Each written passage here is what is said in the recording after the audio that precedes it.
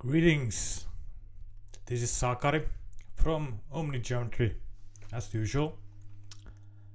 I thought people have been asking how to export movies out of OmniGeometry.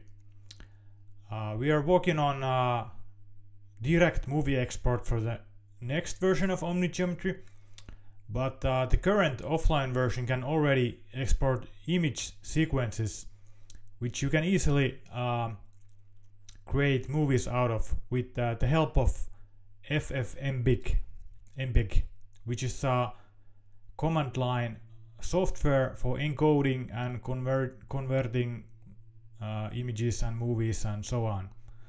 So in this video I'm gonna show you step by step how you can do that on macOS X, and I'm also going to show you how to install Homebrew, which is a package manager for macOS, which lets you install Ffmpeg very easily. So here I have the Homebrew homepage open. It's brew.sh, and installing Homebrew is very easy. You just go to the homepage here and you copy this command, which will then install Homebrew. The only thing you have to do is to open a terminal window. So I can here show you how to open a terminal. If you don't know that, I'll open terminal from the Spotlight search, and it will open up an empty terminal window. It might look a little bit different on your machine. I have customized it a little bit. So here I copy this command and I paste it to my terminal and just press enter. It will ask you something. I'm not gonna run it right now because I've already done this. So you just copy this and you press enter, and it will ask you maybe something, and then you will install Homebrew. It's very easy. Alright, and then when you have Homebrew installed, you can run this command, and you don't need any admin access or anything like that. Homebrew will install with your user account to a user specific location. So once you have installed that, you can run brew, which is the basic command for installing these packages, and you type brew install Ffmpeg. Let's see what happens. I already have that, but it might update it. Let's see.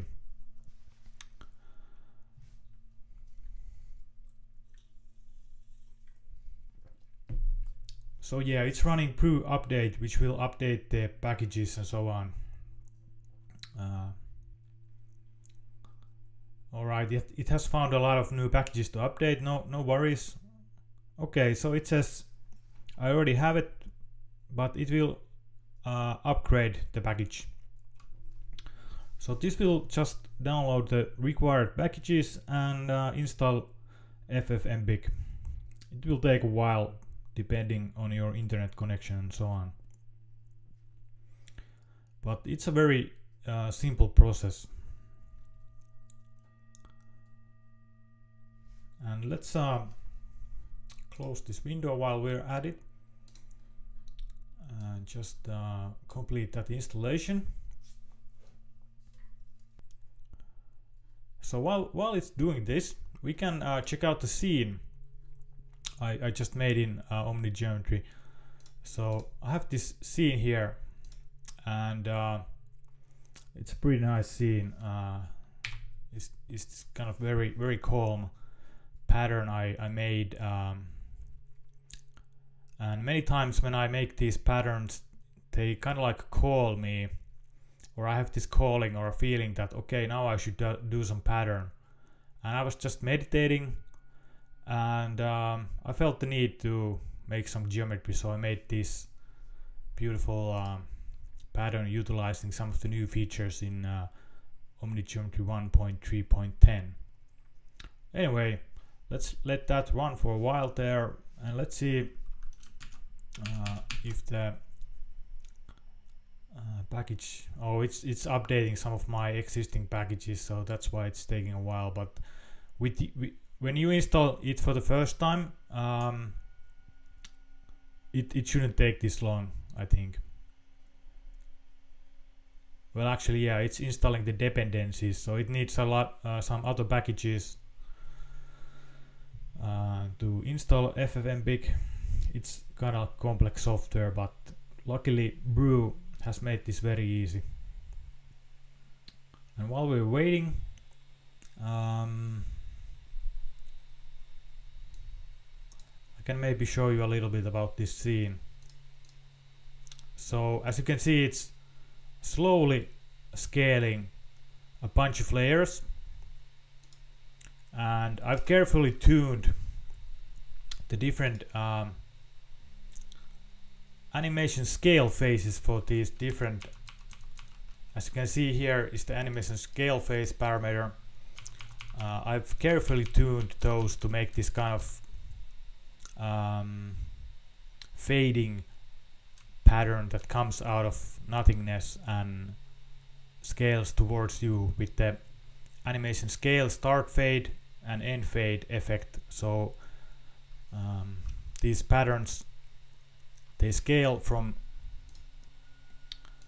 scale start to scale end, and what I've done, I've copied this multiple times and just adjusted this scale phase, which means it's gonna change the phase of the scaling, creating this never-ending loop when it goes back to the start of the scale phase and end of the scale phase. So if you change this scale phase parameter, it will make, for example, these green patterns here appear to be coming at you at different phases. So when another phase ends, like here right now, another one is already coming. It's the same pattern but with just different scale phase. So you might want to look into that also. I'll make another video at some point, maybe, how to do it. Let's see if the package has installed.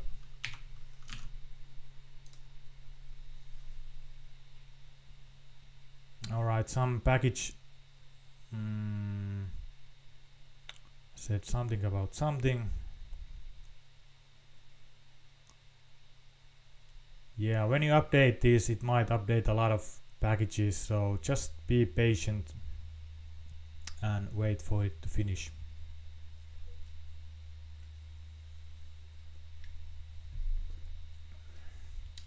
I can fast forward this section in the video.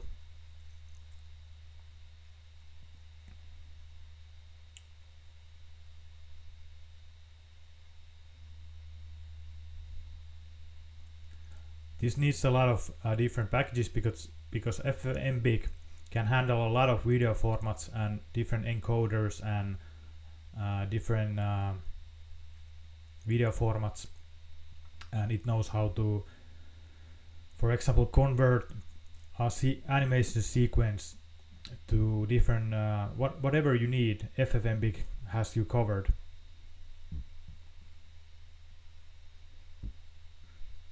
Alright, now it's already installing the actual package.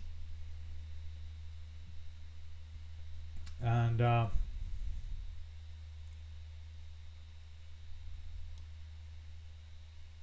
okay, seems it's upgrading a lot of other packages also.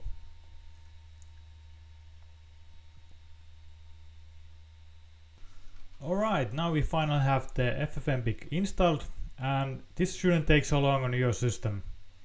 I had a lot of different packages installed, so it took a while. So now we can run the Ffmpeg command, and you can see from the command line, if you type Ffmpeg, you see it just says copyright information or how it was built. So we have posted information in our blog together with the version 1.3.3 release. We posted information how to create movies out of your image sequences. So it's very simple. You just have to export the image sequence out of your scene and then run this command, in the directory you have exported the files to. So let's see how that is done. I'll open back OmniGeometry, and the animation is running. You don't have to keep it running. Then I will choose export animation sequence, and this only works in the offline version because it's not possible to implement in the online version. So I choose the time in seconds I want to do. Like for this movie we want to put just 10 seconds because for demonstration purposes, and frames per second means what's the frame rate of the target movie. This affects the timing of the frame. So I want to do a 60 FPS video. You could do 30, whatever you like. And we keep the create export directory checked, and the size is alright. And just we don't want to do a transparent export because we want to keep the background color. Now I press export, and it will prompt me to choose a directory where I'm gonna create a new directory for the images exported. So I just choose this. I have already a directory here. I choose this, and when I press open, it will start the export process. And as you can see, it's gonna export each frame of the animation sequence. So that might take a while depending on complexity of your scene or resolution that you're exporting to.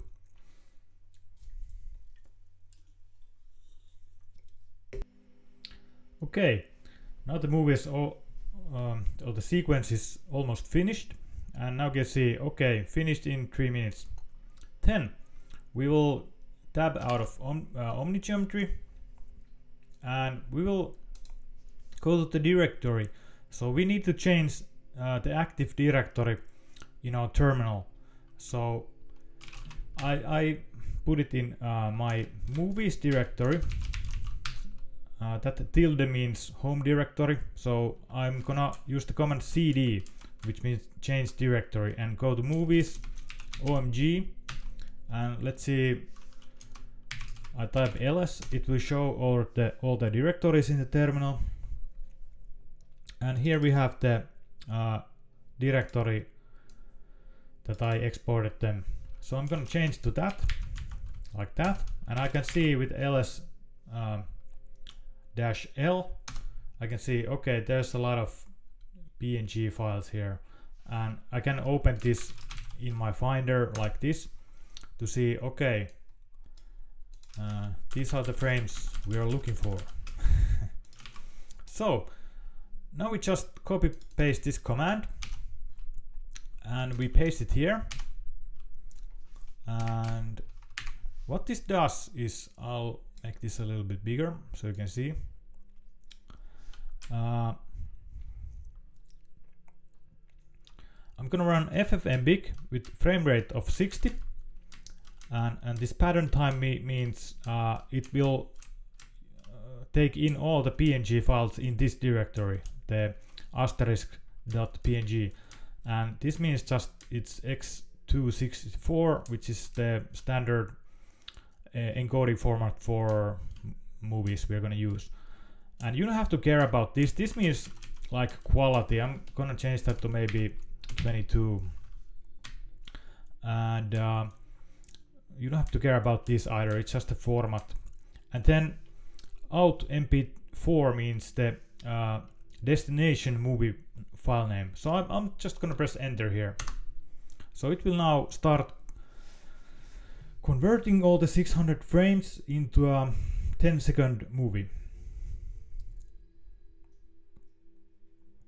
This is very fast. Alright, it's done. And if I want to see that, I can type open out.mp4, and as you can see, we here have a 10-second piece of that scene that we just exported. So this is only 10 seconds, so it doesn't run the full cycles. So you might want to make longer or shorter exports, whatever you are working on. So that's it. It's very easy to do this with Ffmpeg for now. And once you have this installed, you can just run it again. And I have this in my history, so I can just autocomplete this. And you might have a different shell. I'm using fish, so it gives me these auto completions. But you can use up arrow to browse your history of commands, or down, up and down. And I can export it again, but it will ask overwrite no. And here we can also see if I open this directory in open, it means open this directory with the default application, so it will open Finder. And here we have it, the out.mp4. And as you can see, 10 seconds is like 5 megabytes with this resolution with this movie. So there you have it. Very easy way to export movies without until we get the direct movie export implemented. So hope you can follow these instructions. This was Sakari from OmniGeometry, and so very easy. Hope you enjoyed this video. Bye bye.